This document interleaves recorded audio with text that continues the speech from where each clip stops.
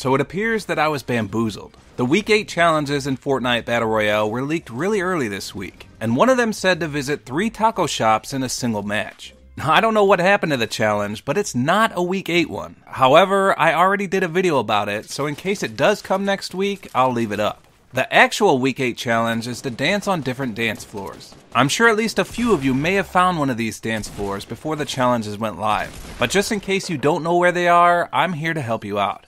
So there's only 3 of these dance floors on the map, which is a surprisingly low number for such a challenge. Now you don't have to do all 3 in a single match either, so feel free to take as long as you want. The first location is at Flush Factory. At the southeast corner of Flush Factory is a brick building where you'll find the secret dance floor. Once you get in range, you'll be able to hear the disco music blaring. Simply follow that music and you'll find your dance floor. Once you're on the floor itself, simply initiate any dance sequence and you'll register a notch towards this challenge. Now the second dance floor location is in the large red barn in the area people refer to as the trailer park. So the top part of the red barn used to contain 2 chest spawns. However, it looks like they removed that entirely to incorporate the dance floor. So you may as well just go to the bottom level. Now the last location can be found at what people refer to as the Haunted Mansion. This is found just to the southwest of Pleasant Park.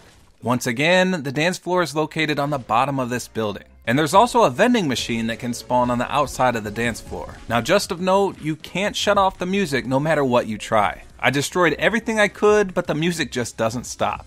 Now just in case you aren't familiar with some of these locations, here's an image designed by Reddit user Squattin' Dog that shows you everything you need to know. You'll find the dance floors indicated by a triangle. You can also see other Week 8 challenge information displayed as well. So that's all there is to it. Simply go to all 3 of these locations at any point during your game and dance your life away to complete the challenge.